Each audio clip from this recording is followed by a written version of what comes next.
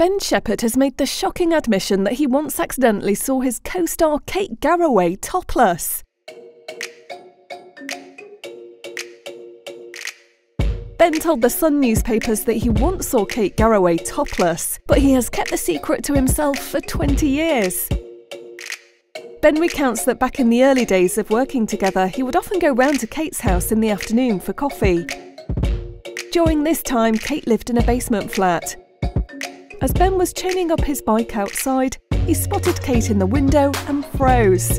Ben said that he saw Kate walking around her kitchen completely topless. In a state of shock, Ben slowly unchained his bike and rode off in order to save Kate from any embarrassment. After recently hearing the story, Kate admitted that she was glad he saw her topless 20 years ago, before she had kids instead of now. This isn't the first time that Ben has got himself into an awkward situation with Kate.